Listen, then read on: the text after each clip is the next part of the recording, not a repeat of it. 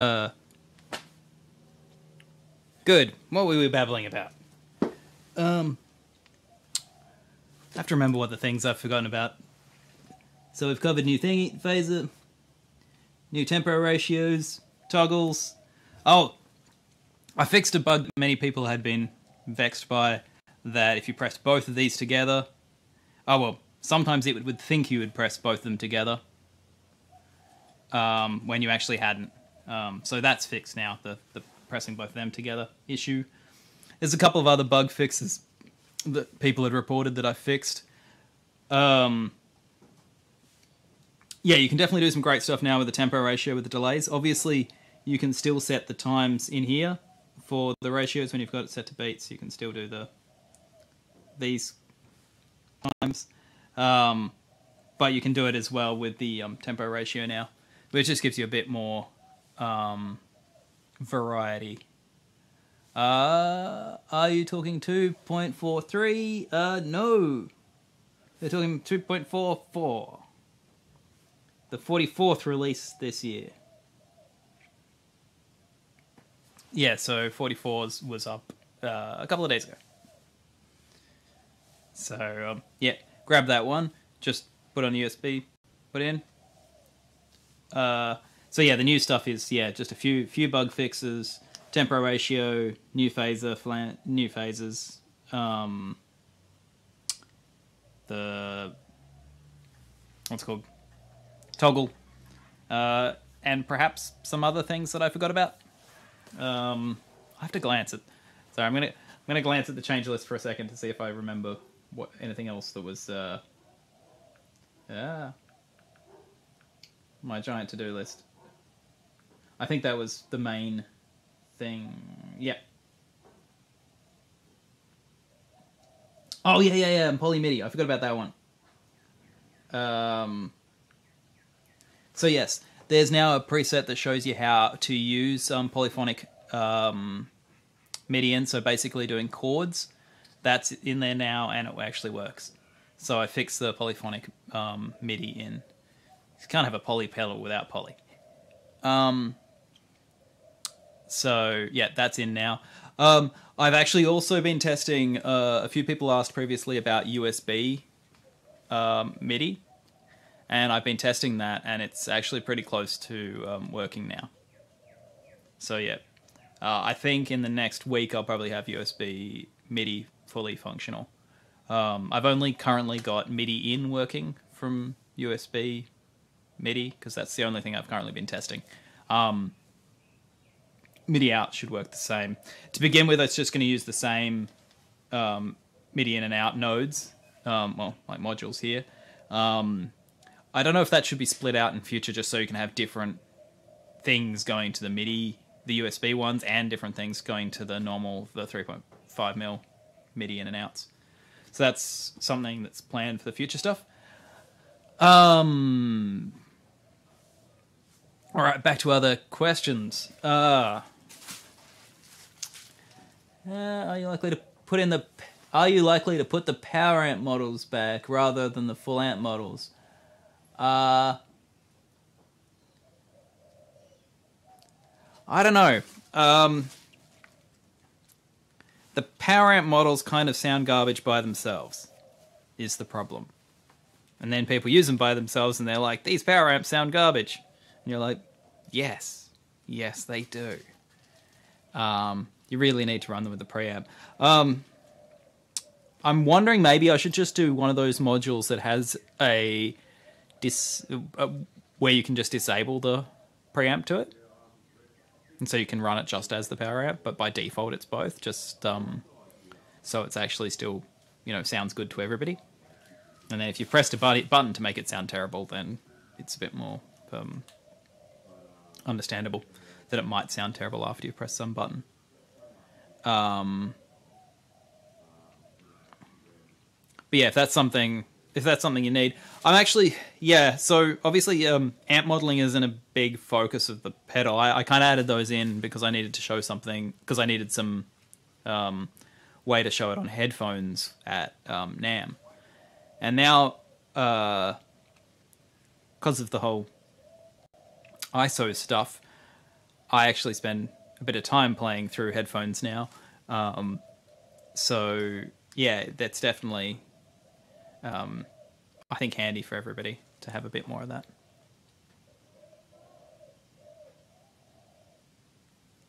Yeah, yeah, that's definitely an option. If I have, yeah, I'm thinking of having a few more things along the power amps side. If I can do anything interesting in there, I think there are other pedals that focus really strongly on the amp modeling stuff, and I just think that I've probably got. I'm going to do a few bits on amp modeling to get the basics over, and then, if you want something super specific, like, that I don't think it'll get to the stage of, things like the Kemper, as far as profiling, things like that. At least not in any in the near future. Just because it will require me to sit down and do some maths to do that kind of stuff. How to set up ducking? We should do it. We should run through that at some point. That is also kind of fun. I can glance through the polyphonic MIDI is actually, that's the only other new thing in this, and that's easy to set up. There's just the 4 different outputs, and just connect them to different audio sources, to different oscillators. Any plans to visualize modulations from control modules? Yes. Yes, I desperately want that. It's partly so it'll make videos where I'm showing things much easier, because then I can just be like, hey, look, this thing is doing this thing. But actually, yeah, no, it's very useful for me and for everybody else, just to be able to see what's going on with all of the control value stuff. And it's just a good way to work out, I'm changing this LFO through this Lou limiter, what does it do? It would make things much easier for that. Especially if it's like confusing and working out, this really short thing isn't doing what I expected it to because the ADSR isn't, that kind of stuff is really handy. That will be added. Some of the fiddly things with that is that obviously the control value stuff can be up to audio rate. So, it can be happening, 48,000 times per second. So obviously it has to be, if you've just got a single value showing you what the current value is, that's not necessarily very useful. It'll have to be some kind of graph, some kind of oscilloscope visualization. And nice little oscilloscope visualizations just take a while. So that's why I haven't focused on it yet, just because I thought I'd get the, more audio focused stuff first and then focus on some more of the visualization. It is something I want to do, and I've got a bit of spare GPU power in the pedal, so we can do some pretty visualization stuff. It's just focusing on what takes up CPU time and stuff like that as far as audio stuff goes. So maybe I'll just do I can do a really basic patch just right now with the tempo ratios, because they're kind of, you can get some really fun delays. I'll just duplicate this guy. I'll just show you this before I go on to some more exotic and entertaining stuff. So it's also absolutely freezing in my workshop today. So, in my shed. It's 5 degrees this morning.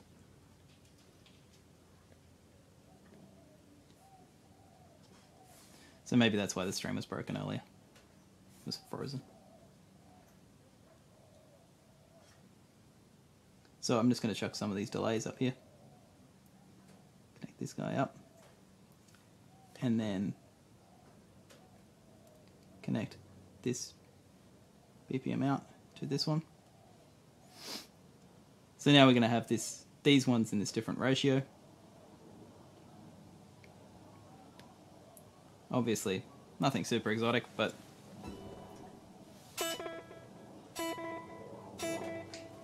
you can get some fun stuff with this. And I'll tap that to be.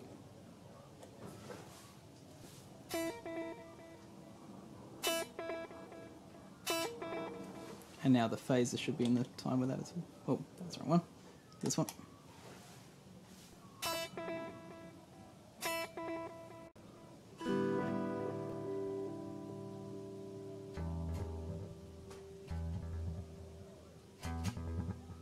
That's kind of fun. So you've got everything working in time with each other there. You've got the phases and the delays.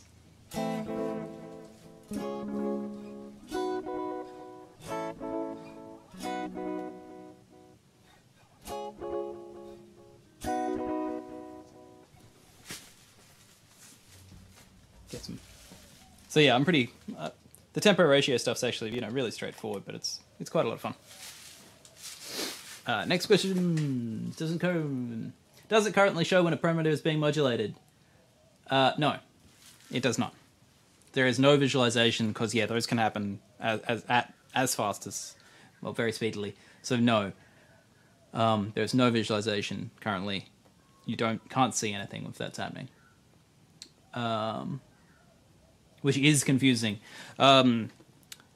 Our illustrious designer Joe has come up with a nice little logos and stuff and icons for, not logos, icons for showing when things are being modulated. So I'm going to add those in, and then it's going to be a little bit clearer. Hey, this thing's got the little puppet icon. It's being modulated by something else.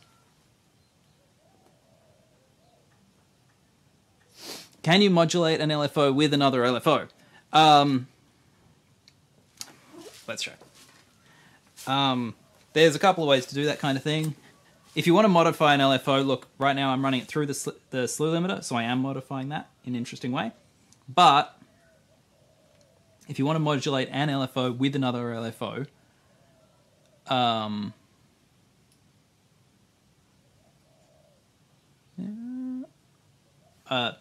show you how to do that. So let us grab.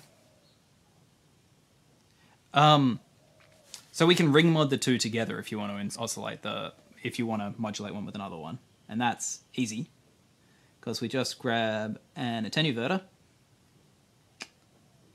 and we'll just disconnect this guy from here.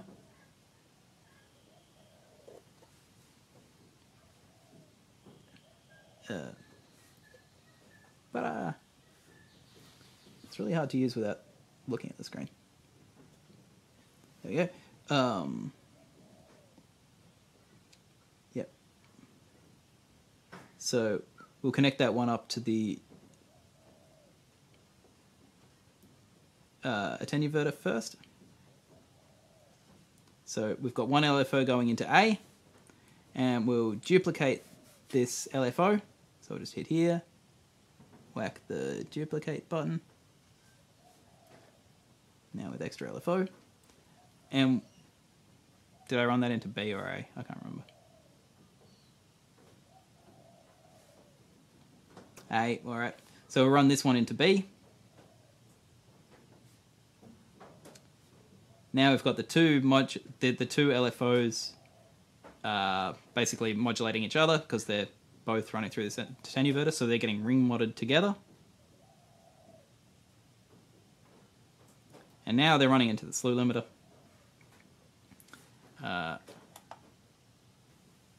And now we can get to some slightly more craziness.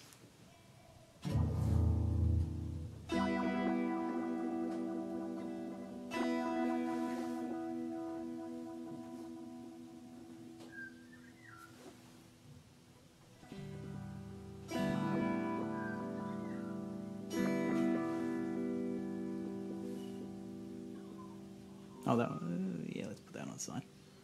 That'd be nice.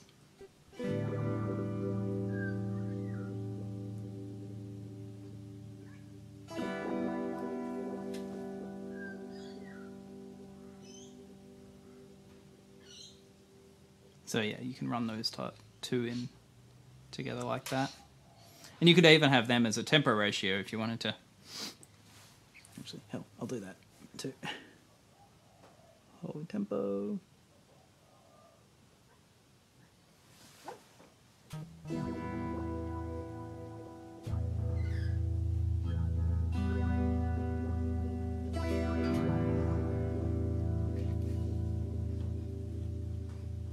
Yeah, so you've got those now in that.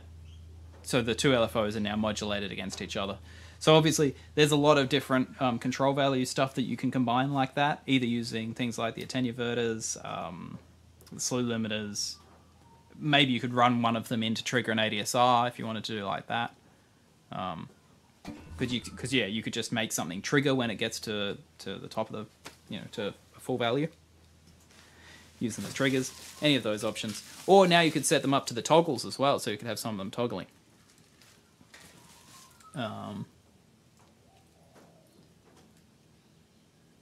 So yeah, that's all good. What other questions have I missed? So yeah, I just, if anybody's got any other questions, otherwise I will load up one of the other new crazy presets. This one's Stark Raving Bonkers. So I just was trying to show off some of the new control stuff and kind of try and control some modules that I don't usually use in this kind of way. So yeah, this one's it's a bit visually intense, but hopefully you can see a bit of what's going on and see some of the new modules in use. So we've got toggles here, tempo ratios, the attack decay envelopes with levels that were added in relatively recently. That was a couple, maybe last firmware update or the wet before. And we've got a wet dry in here as well. So I've got a big collection of relatively new modules. And it's kind of fun sounding. It's a bit intense though. Let's try and put the guitar in front of the camera.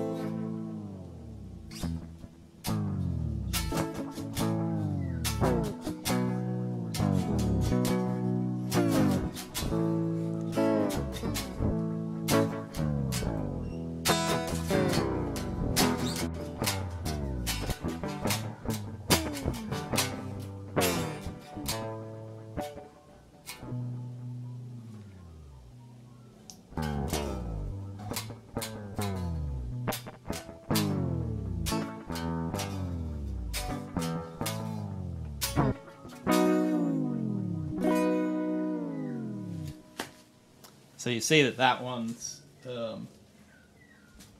using the toggle, the new toggle module, that's what I meant. The new toggle module to toggle a turntable stop effect. So you'll be able to hear that, turntable stopping. And that's happening based on this toggle. So that's the, one of the new modules as well. Showing off how to... So yeah, the toggle just lets you, have things on or off based on the previous trigger. So anything used to trigger can control them. And then if you want, you can create more complicated sets of them. If you want to do something really weird, like this one turns on and this one turns off and this one turns on, you can actually do that pretty easily by just using the maths control voltage stuff. So there's ones for doing ands, ors, and inversions. So you can have any complicated collection of things turning off when other things turn on. Whether you want to do that from switches or from things like this, like a trigger. So, is there any other... I have to show ducking. That's the other one. Otherwise, if anybody's got any other questions, I'll show off ducking. Obviously, sorry, there was a big bit of random technical bits in the middle of this stream, but I'll show off ducking, and then otherwise, we're probably pretty good for today's stream. I'll just start from empty, actually.